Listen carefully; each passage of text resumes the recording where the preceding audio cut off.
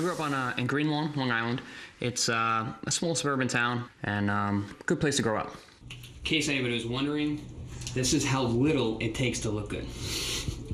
Colodny. Here we go. June 14th was a day that will definitely go down in my history books and my memory. I was ready for anything. Fight day was just a matter of going out there and doing what I had worked on. And that was really the idea for the entire camp. Go out there, beat Chris Algieri, and you're gonna be the new WBO world champion. People were definitely not giving me any kind of credit going into that fight. Down goes Algieri on a Ruslan Provodnikov left hook. I looked at it and I was like, these guys just have no idea. It's tough enough fighting Provodnikov with two good eyes, much less one eye on his way to closing. Undeterred by 2 first-round knockdowns and a badly damaged right eye, Algieri would not only work himself back into the fight, but would end up outlanding Provodnikov in 11 of the 12 rounds. And Algieri is acquitting himself very well. I'm gonna show the world something they didn't think I had in me. No shortage of heart from Algieri right now. And new undefeated WBO light welterweight champion. We should have gone. I haven't seen it. It's right behind you, Chris. Look, you see it. You gotta see this. Yeah. I showed it to him. Cheers. That's beautiful. Junior welterweight champion. Yo, you're lucky. I was about to eat it. You did it. Chris Algieri is one of boxing's newest stars. You know, Grandpa's holding this too. Oh yeah. Oh The yeah. newly crowned 140-pound title holder awaits the opportunity of a lifetime this November when he faces off against Filipino superstar Manny Pacquiao. And in the hard scrabble world of boxing, Algieri's journey is most unusual. I said, you have to come up with some type of a degree besides the bachelor's, you know. And he said, how about master's in clinical nutrition?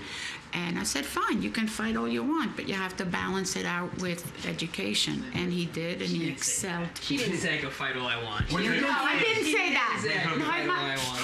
but I did say balance it out, right? I live at home with my family. Isn't that a good looking sandwich? I live with mom and dad. I live with my brother, his wife, and his three kids, and our dog Rocco. You get those really tight pants. That's all I own. I live in the basement. I have a basement apartment. It's kind of like a bachelor pad. I used to be in another part of the basement, but this side over here, it's probably been about 3 years now, 2-3 years. But I never had a TV until like 6 months ago. I just was like, I don't need a TV. All I do here is sleep. But it's actually pretty cool having a TV.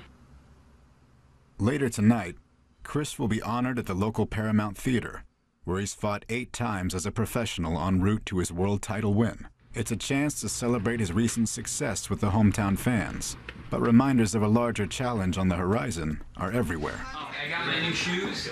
So I've been wearing the Manny Pacquiao shoes for almost like a year now. And I like them, they're great shoes, but it literally had the MP right on the side, you know? And I'm in the gym today, I'm like, I gotta stop wearing Manny's shoes, you know? No disrespect to Manny, but sorry bro, I can't wear your shoes anymore. So I ordered these bad boys, and they just came in today. So it's good timing. Let's go.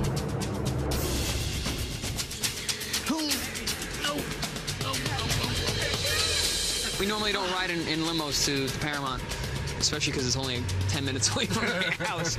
But tonight's a special night. I think about the Paramount and where I came from and where I am now. As much as I appreciate the Paramount and what we were able to do there, I couldn't wait to get out. Did it. You did it, man.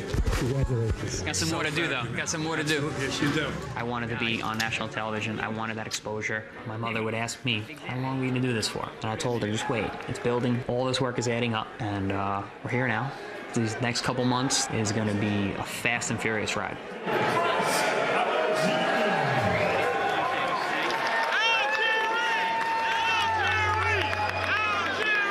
You're about to fight for $1.5 million against one of the biggest stars in the universe, Pacquiao. You know, Teddy, I'm still pinching myself. I'm still here. It still really happened, and I can't wait for the rest of the journey. He's in the ring and he's not fighting. I'm Yeah, there you go. You see him in the ring. I'm enjoying it. Hey, Artie, you came out. Sir. It's going nice. It's a nice little event here. You're going to beat Pacquiao, and I'm not just saying that. You're on a wave right now. You stay focused in your life.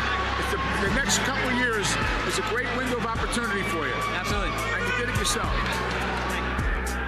For Chris Algieri, a chance to make history looms on November 22nd.